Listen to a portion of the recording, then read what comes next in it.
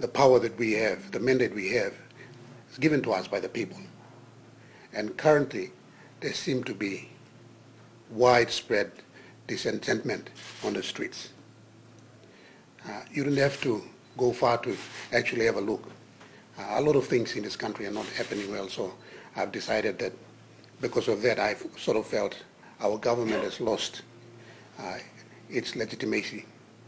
And being in that cabinet, and extending my time in that cabinet would do me no good, and also my people no good. So I've decided to resign from the cabinet, and I've decided to resign from the Mara Barroso government. Like I said, the reasons are many. Institutions of states have been desecrated to a level where now they sort of no longer do their constitutional functions. They are instruments used by the masters who are in charge. And I've realized that political survival has actually become, the most important thing today, and not the interest of the nation. So at that point, I think I've decided that I should resign from the government, and maybe my resignation is like a protest, open protest, and hopefully Prime Minister Marape takes into consideration. I'm pretty sure there's a couple others. Honorable Bryan Kramer himself has resigned yesterday, and hopefully those things should prompt him to actually take an active look at the issues that surround us, because obviously the country is actually going down. There's a general moral and societal decadence being observed today. Mediocrity, insanity, and tyranny are actually espoused and celebrated, and when those things start to happen, you know that there's generally a moral sort of decadence that's happening, and if we allow these things to prolong any further, it would really, in a way, it would really destroy this country. So because of those things, I decided to resign, and of course, I take this opportunity to also thank the Prime Minister for giving me an opportunity to be part of his cabinet. Those are my opinions. He probably may have his own opinions. The government may have their own opinions on how they see things. It's up to them.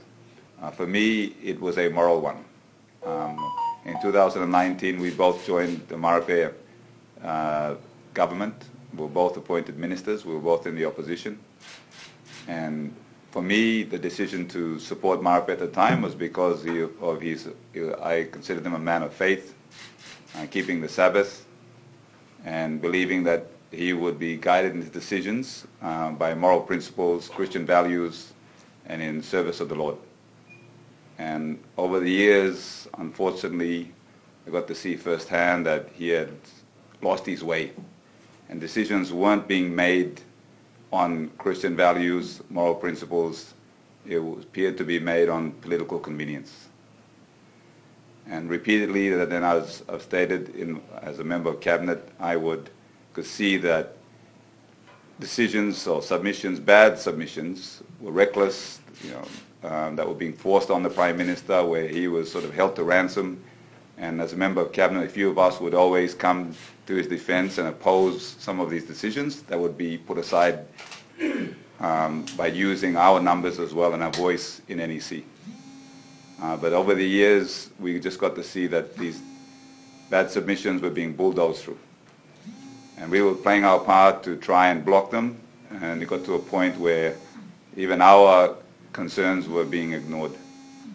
So after being out for 2 years and seeing firsthand and having been sitting in the highest office of this country or highest institution, NEC, and then seeing many reckless decisions being made, hundreds of millions of Kina public funds being spent recklessly, misapplied, and seeing the state of our economy, price of goods going up, the level of viciousness in the community, human decency fast deteriorating. Our country is set on a pathway where it's a race to the bottom.